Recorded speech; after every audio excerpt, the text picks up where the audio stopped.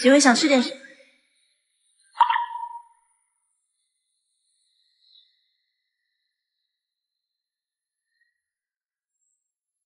愣着干什么？倒水呀！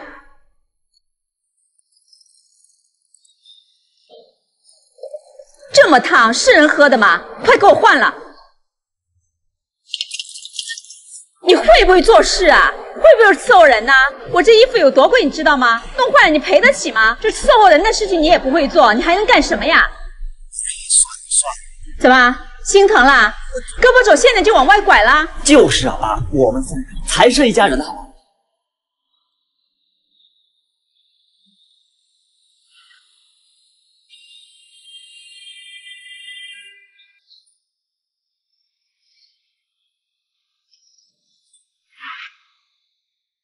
爸，我想回家。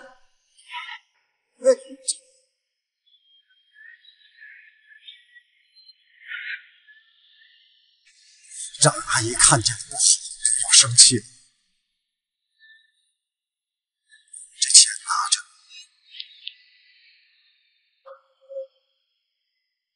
爸爸，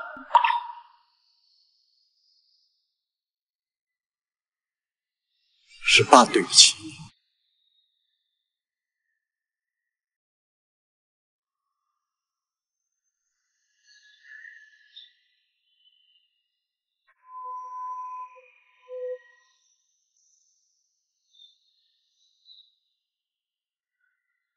齐总，门口那个张律师需要跟您见面。张律师，你让他进来。好的，齐总。我是陈志华先生，也就是您父亲的代理律师江夏。陈先生已于昨晚凌晨去世了。去世？陈小姐，你先等一下，我去准备一下材料。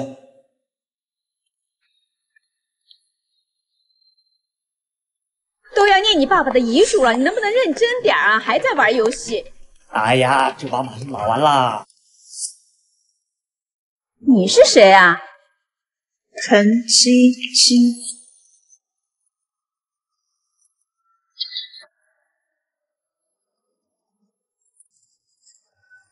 爸，我想回家。让阿姨看见不好，就要生气。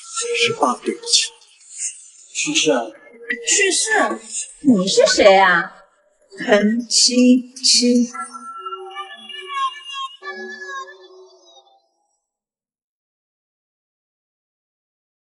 陈七七，你来干嘛？我爸立了遗嘱，我当然要来听一下。我看你是来争遗产的吧？这么多年，你在你爸面前尽过孝吗？连家都不回。现在志华刚走啊，你就舔着脸过来，不是为了遗产，是为了什么？遗产我不在乎，我只想知道我爸的遗嘱写了什么，而且我有权利知道。志华的遗嘱跟你有什么关系？我跟泽山才是他的家人，你个外人，你来听什么？我是我爸生的，我算什么外人？哼，我爸要真把你当他自己女儿，会让你这么多年都没进我们的家门，搞笑。就是，更何况志华早就跟我保证过，他真正的孩子只有泽生一个，他从来没有把你当成过自己的女儿，所以他的一切都是泽生的。你呀，就别想了，还是赶紧走吧。走。我跟你说话呢，我说你怎么脸皮这么厚啊你，还赖着不走，赶紧滚！放手！陈夫人，你们这是在干嘛？张律师，你来的正好，这丫头就想着志华的遗产，还赖着不走了，你赶紧找人把她轰出去呀！陈夫人，你先冷静一下。陈先生先前嘱咐我，一定要把七七小姐找来。不可能！现在遗嘱就在我手上，况且七七小姐也是陈先生的子女，她有权知道遗嘱内容。七七，我的女儿，爸知道这些是我不是，是爸对不起你。陈先生在生命最后时刻要求我务必将真话传达给你。七七，你父亲对你非常愧疚。下面我再列一下陈先生的遗产分配。如果长女陈七七现在生活依然拮据的话，我将把我唯一的房产变卖，我卖房产的1/3留给长女陈七七。其余的留给我的夫人江霞和儿子陈哲生。什么？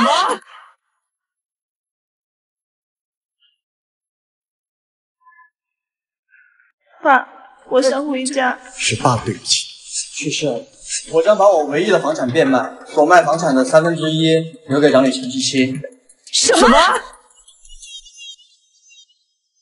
哼，他这么多年没管过他女儿，怎么现在良心发现，给他1/3的财产？不可能！你们是不是动了手脚？就是，我才是他儿子，他的就是我的呀。遗嘱内容还没有念完，请你先耐心听一下。当然，你对遗嘱内容有异议的话，可以找出证据去做鉴定。如果长女陈七七现在生活富裕，身为生父，爸请求你今后好好照顾一下你阿姨和你弟弟。我明白了。你当然明白了，白白得了1/3的财产。我说了，我不是来争财产的。哟，现在看钱到手了，装不在乎，得了便宜还卖乖，我呸！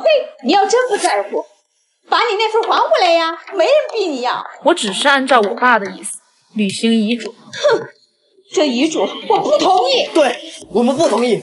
哎，冷静，陈夫人，你冷静一下。这遗嘱不作数了。陈夫人，遗嘱是有备份的。什么？如果你们对遗嘱内容实在有异议的话，可以双方协商一下，可以放弃。陈七七，你给我放弃继承权，不准履行。你真要我放弃？废话，这些钱都是我们的，你想都别想。行啊，既然张律师也在这里，那请张律师见证一下，我陈七七放弃我爸的遗产，不履行遗嘱。你们同意吗？同意。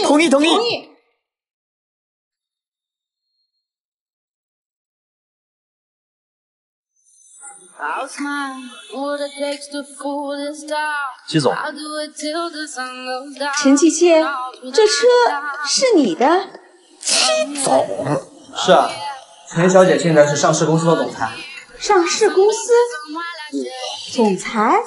那得多有钱！七七，你说你都是老总了，怎么不说一声呢？我们都是一家人，何必闹得这么难看？快，还不喊声姐！姐，我可没有你这个弟弟。七七，你说什么气话啊？你爸遗嘱不都说了吗？让你照顾我们，你总不能连你爸的话你都不听吧？我怎么记得刚才当着张律师的面，我们已经做过鉴定？那都是气话，别放在心上啊！就是，姐，别这么小气嘛。跟张律师说去吧。姐，七七，你看看我们呀！姐，你爸不能管我们。盯着他，如果他们有需要，随时上我。好的，季总。姐，